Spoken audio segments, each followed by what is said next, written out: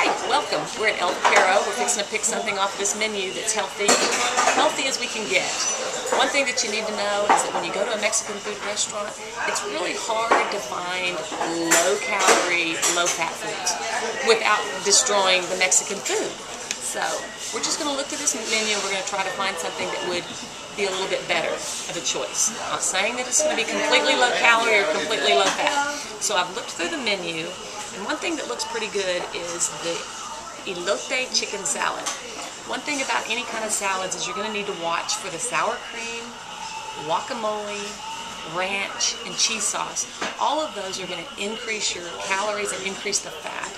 So depending on how many calories you really want to cut and how determined you are to lose weight will determine what you're going to cut off. But it's your responsibility to cut the foods on each of the choices that are there. So you really need to look over the menu, look over those few condiments that are going to make the calories go up. Another choice would be was on the lunch menu would be a burrito.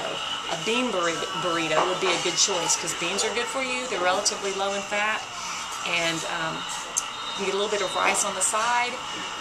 Rice too is you can think about 200 extra calories. So do you really want that 200 extra calories, or do you want to enjoy a really good burrito? So it's your choice. Read what's in the ingredients and do your best.